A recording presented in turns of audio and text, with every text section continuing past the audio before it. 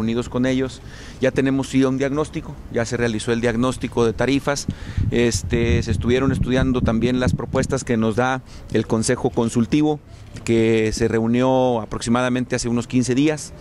y bueno, pues al final de cuentas estamos ya por presentar este informe en el cual nosotros estamos dando a conocer, número uno, el crecimiento que ha tenido el sistema. Hemos crecido en la infraestructura, actualmente tenemos una cobertura del 99% en infraestructura sanitaria y un 98% en agua potable. Hemos crecido desde el 2008 a la fecha, ya tenemos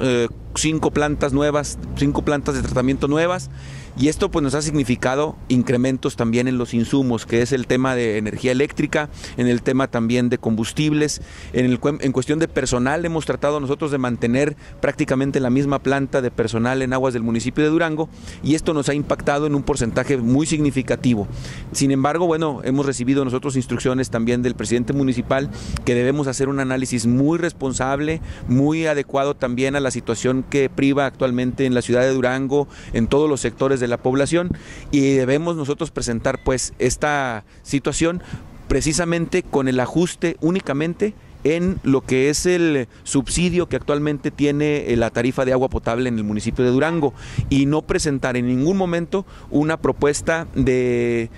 subir la tarifa, la cual ya está autorizada precisamente también para la ley de ingresos del 2014. Esto en base precisamente a lo que comento de la instrucción que tenemos nosotros de mantener también el carácter social que tiene actualmente aguas del municipio de Durango, e impedir también con esta medida de que pudiéramos nosotros generar una expectativa de llegar a una privatización de lo que es este organismo, como en otras entidades del país, en donde ha sido